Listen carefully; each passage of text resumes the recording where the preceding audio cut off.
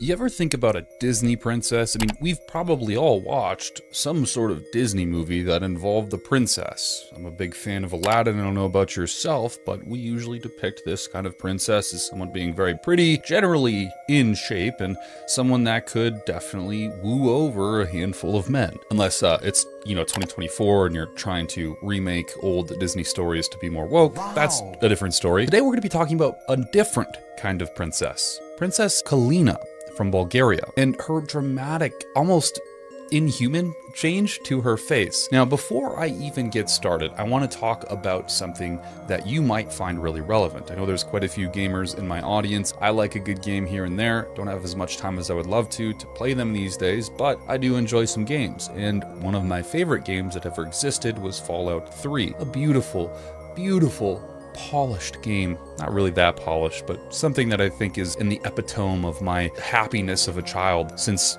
forever. I love that game. But you might remember there was these things called ghouls in that game. And essentially what they were was hyper-radiated humans that turned into non-human variations of themselves, losing most of their skin, losing a lot of their facial cartilage, and presenting as almost a living skeleton. And I swear that there is a very good reason that I'm bringing this up to you. Here we have Princess Kalina, at least a very early form of Princess Kalina. It didn't take her very long to get really infatuated with working out and enjoying to work out. She mentions several times in different blog posts that this was something she did to create a little bit of sanity for her, and all the pressures on the outside started to go away when she was in the gym lifting weights. Well, she didn't just lift weights, she ended up doing a lot of facial lifting as well.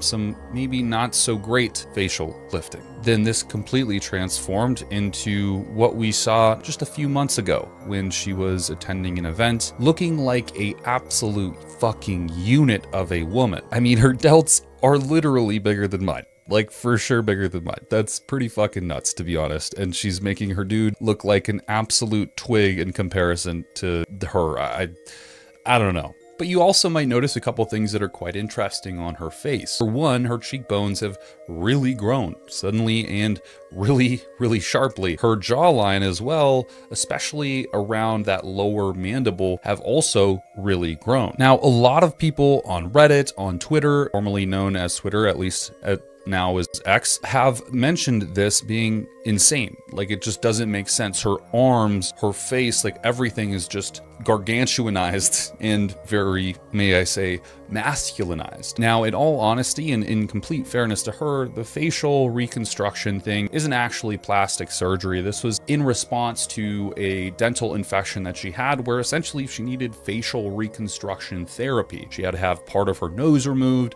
a lot of her dental jaw, and she is missing a lot of features that we would generally have normally, and so her face kind of looks, as I was saying, ghoulish, which I don't want to be rude, it's not her fault, it just happened to her. And then on top of having this extremely muscular physique, doesn't do a whole lot of favors. Princess Kalina actually did address this in a very vague, ambiguous statement, and this article really tries to be nice as possible by saying that the thing that caught people's attention wasn't her waist cinching dress, nor her vibrant orange hair that commanded attention, but rather her never before seen muscular physique that has left royal fans questioning how long the princess has actually been sporting such an athletic frame. And so people are pointing it out, thinking that if she's willing to alter her physique, she's willing to alter her physical appearance, and this is all failed plastic surgery. Not necessarily the case. She literally had to have reconstructive surgery on her face because of the dental, basically, treatment that was shit, and her facial features got removed because of this treatment. But you can see here when she was an art student, she looked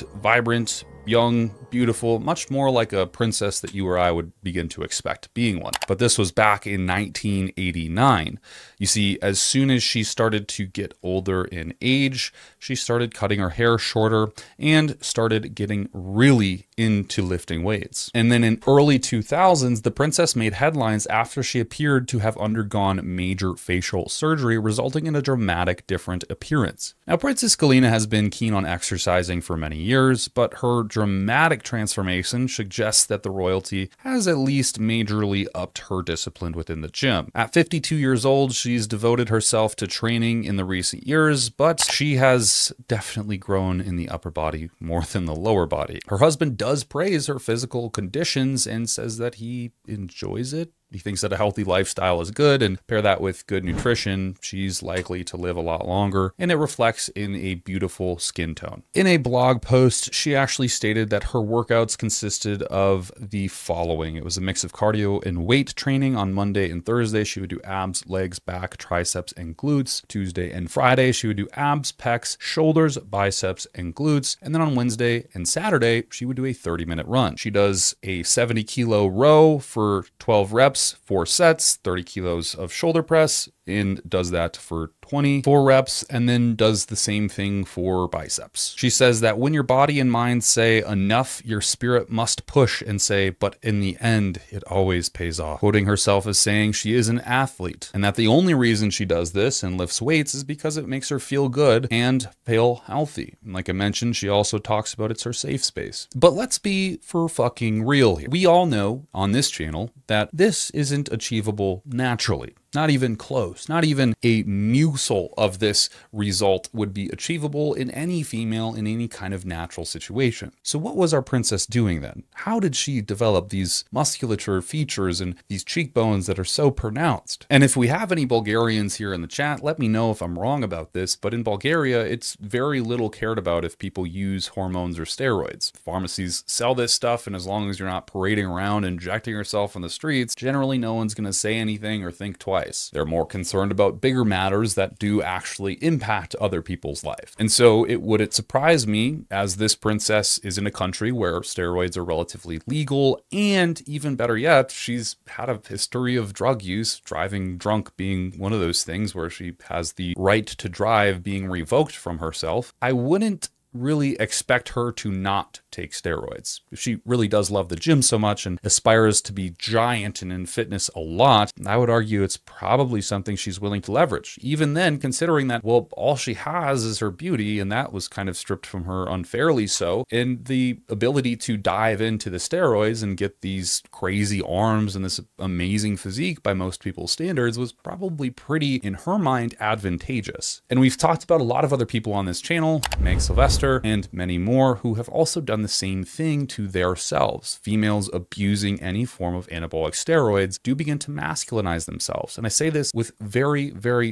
so much importance, you guys. Understanding that it only takes 60 milligrams of testosterone per week to convert a female into a male for trans hormone therapy. And so most of the females that are out there taking androgens, taking stuff like 10 milligrams of Anavar a day, which they seem as, pretty innocuous. It's generally okay. But then it actually turns out that this is 70 milligrams a week over the dose of androgens that would convert a female into a male. And I would imagine that she is very much doing the same kind of thing. And this is why we're seeing those cheekbones becoming so pronounced, that mandible growing out in shape, and of course, the more muscular arms. Now, I'm not here to bash anyone for using anabolic steroids because, again, I use them myself. I think they are great when used contextually appropriately. But the thing is, most people don't use them appropriately. Most people abuse them recklessly for their entire life and don't think twice about it until, of course, it's too late and their bodies are too far gone to ever turn back. And this, I might postulate, is what happened to our princess here. She felt a need to fill the gap that was her beauty stolen from her at a young age, and that gap was building muscle. Much of what we talk about here is also that bodybuilders do what they do due to a form of insecurity. What do you think about this transformation? Sure, it's, a shame that her facial reconstruction didn't go as advantageously as some might hope, but do you think her taking androgens actually contributed to her looking like this? And do you think that she is taking androgens? Maybe there is a possibility that she's natural, as she has never really claimed to take any kind of pharmaceutical. In short, the TLDR of this video, I do believe that she's likely going to have these facial kind of reconstructive growths due to these anabolic steroids, like her cheekbones and mandible. And I certainly think that most females can take a look at this and say, okay, I know that she had facial reconstruction done, but even then her face has not improved since having that surgery. It's arguably gotten worse. And that if I overdose these compounds, you know, females watching this, if you do, the same thing will likely happen to me. And so if you are watching this, always get a coach. Always contact a medical care professional. Please don't just be recklessly following what your boyfriend tells you to do or the gym guy tells you to do. The Anavar that he gave you is not smart to take. There's so many other ways to go about doing things for your health and physique that don't involve using male hormones. Please just stay away from them at all costs. As a female, your femininity is one of the most important assets that you have, in which you cannot get back if it's lost. And so regarding that, keep it safe. And that's all I gotta say about that matter. If you like this video, keep consuming my other content. Watch these videos. Consume it all. Consume the content. Consume.